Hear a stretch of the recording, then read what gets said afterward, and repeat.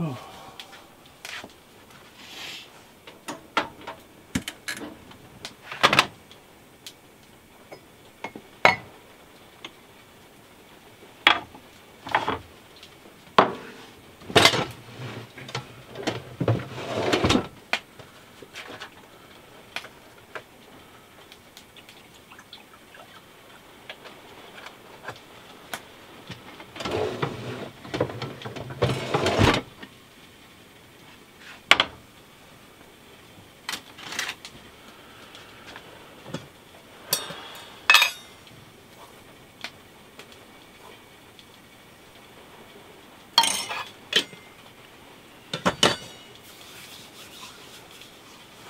Oh, I didn't know you were there. Morning everyone, welcome back to the cabin. It's Penny Glen Cabin Life.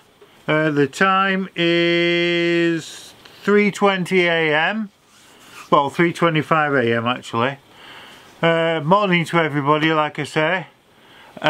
This is a new lens that I've got on the camera. I know I did a video yesterday saying I had some new lenses. Well, this is the other lens, so we'll have to see how we go and what we think to it. I want to give a few shout outs. I want to give a shout out to James and Fiona, so hi. I'd also like to give a shout out to Ross, Sarah and Manimu, so hi to you. And I'd also like to give one last shout out to my brother Stuart, whose birthday it was the other day. So happy birthday Stuart, I know it's a bit late, but happy birthday. So I'm shaking my cold off. I think I told you yesterday, I did a video yesterday saying I felt a bit blocked up here. So I don't know if you can tell my voice I'm still a bit blocked, but I feel 100% better. So where colds are concerned, it's only lasted a few days, the cold.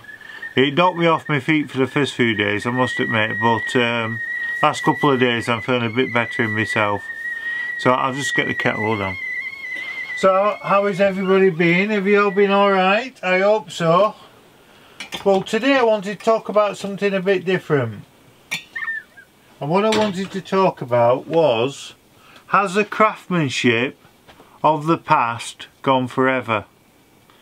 Now, I believe it has. I'll tell you why. Well, I'll be honest, you know, a lot of you know I used to be a baker. I used to work for my brother as a baker, and I'm very proud of that. I'm proud that I used to work with my brother as a family business. It was nice. Do you know what I mean? Looking back on the memories of that, it was lovely. Obviously he's retired now, so he doesn't have the shops anymore, so. But it was great while we're there, you know. I used to make the bread, the pies, the pasties, everything like that, pastries. That was my job. I never did cakes. I weren't one wanting to learn cakes. So I used to make scones and Eccles cakes and chocolate muffins and stuff like that. I used to love chocolate muffins. Ooh, they were to die for them chocolate muffins. But like now, baking is totally different. It's all done by machines now. All these big companies, it's mass produced on machines. They're all going on conveyor belts and being produced. There's nothing made by hands anymore. You know, I always remember when I was working for my brother that this man came in and he was selling insurance. And he said to my brother, like, Stuart, you know, have you considered insuring your hands? And I'll always remember that. I'd never heard about like that before. And my brother actually insured his hands. If his hands got damaged on anything, then he couldn't work because of his hands being damaged. He would get a payout for it. I'd never heard of such a thing like that. But yeah, but looking back, you know, like it's not just baking. It's like architecture. We don't have the architecture and buildings like we had before.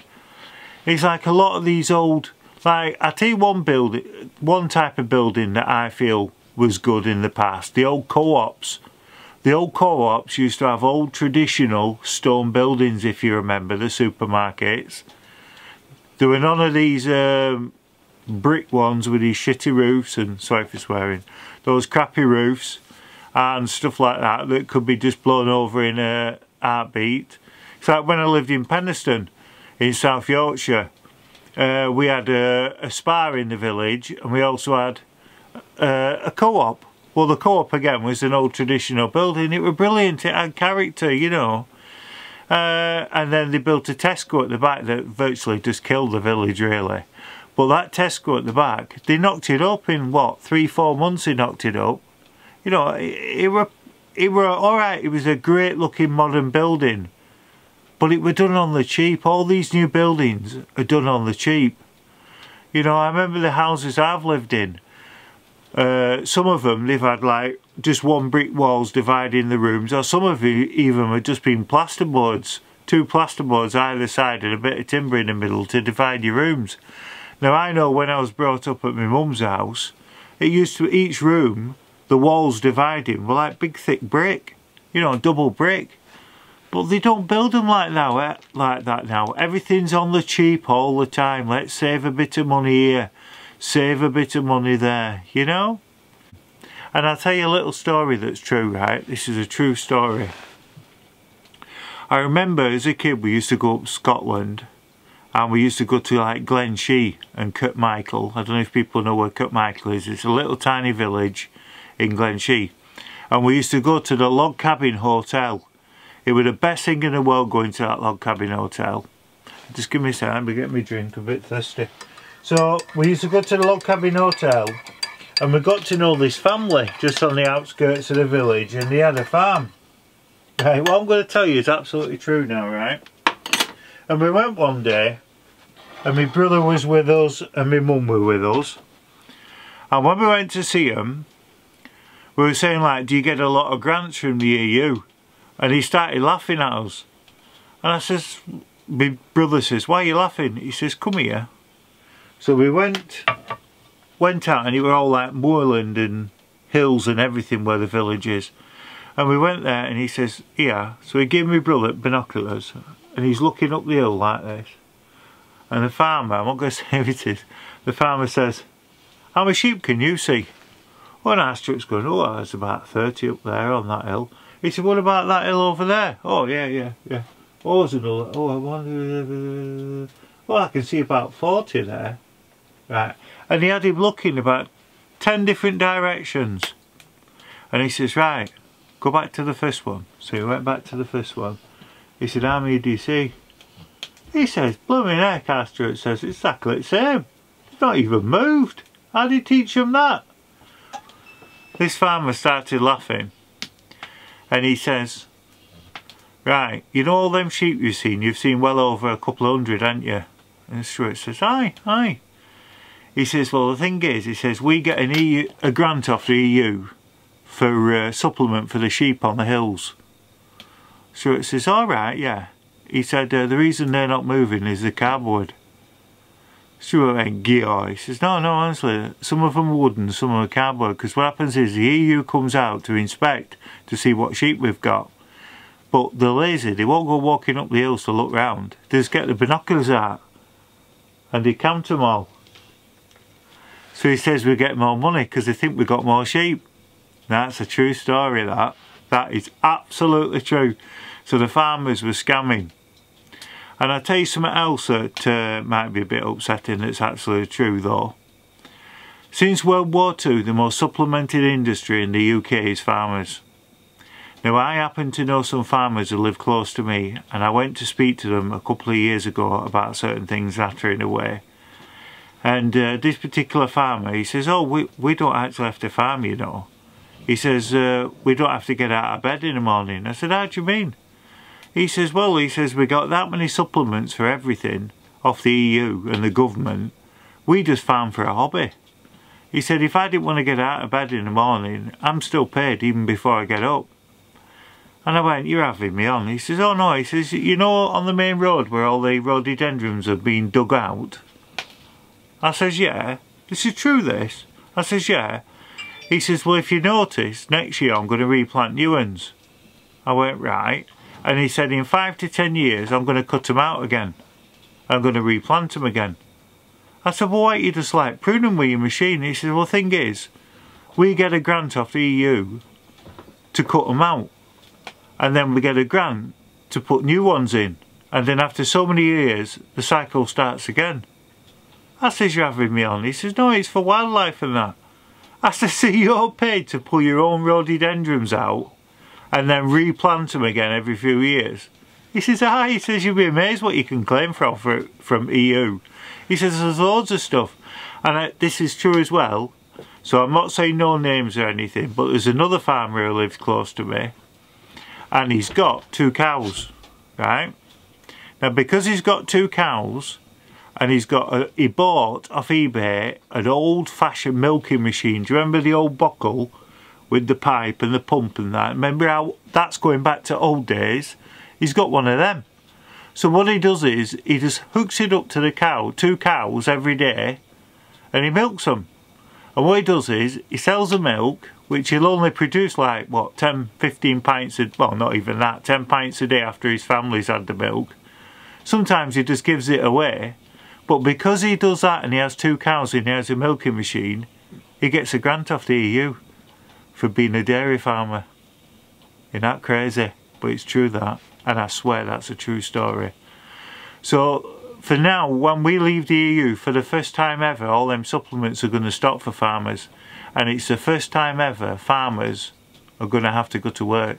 Now I know there is some farmers out there that are hard working and they don't get the grants, but I assure you in Scotland the grants are unbelievable what farmers get. There's a lot of farmers in this area are knocking up all these massive buildings and barns and that, and they're all paid by the EU. I would say Scotland gets more money in grants than what England does from the EU, definitely. Definitely.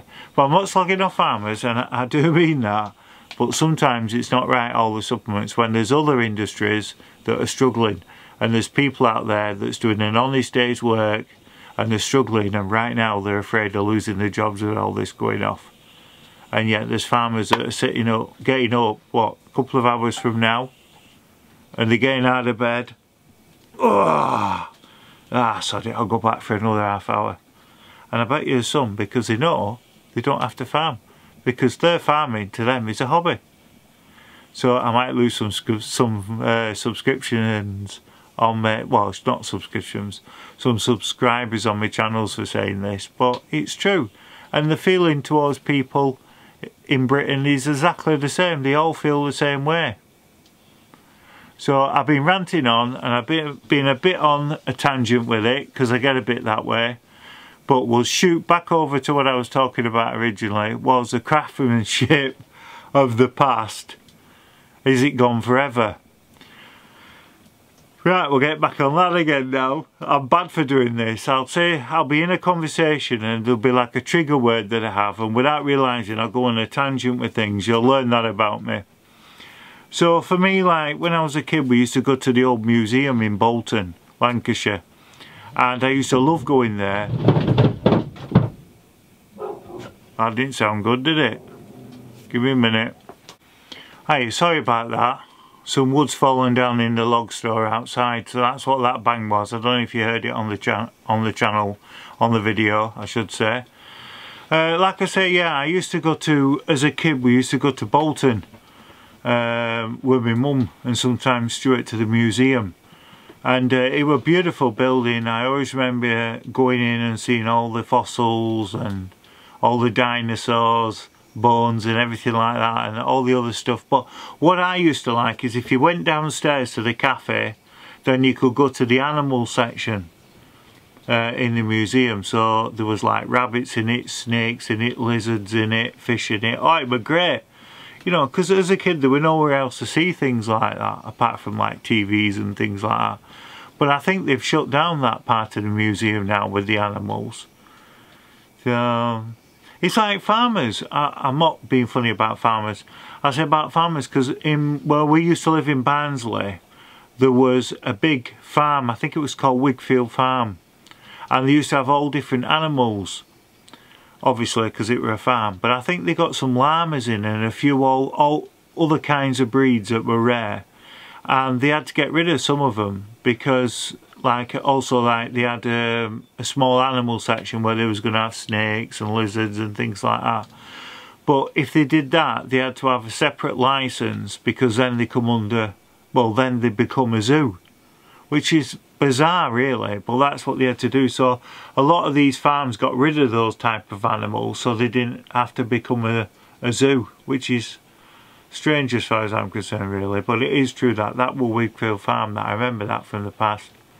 So I used to love going to Wigfield Farm. I remember taking our nephew, me and Tracy's wife, Lewis, we took him to Wigfield Farm, and when he went to see all the animals he started screaming and crying. He was terrified. It was funny looking back. I've actually got a video of that somewhere. So, right, listen, I'm going to get off. I've been nattering away again all the time. But before we go, I've got a little joke for you. Are you ready? Right. I was in the car the other day, I pulled up at the side of the road, I got out. And this young kid comes up to me. He said, "Hey mister, do you want me to look after your car for a tenner?" I says, "No, you're alright mate, you're alright. I've got a Rottweiler in the back." He went, "Oh, okay then." He said, "What's he like at putting fires out?" Dinky-doo. Result. Stay safe, stay well. I'll see you tomorrow, back down at the cabin.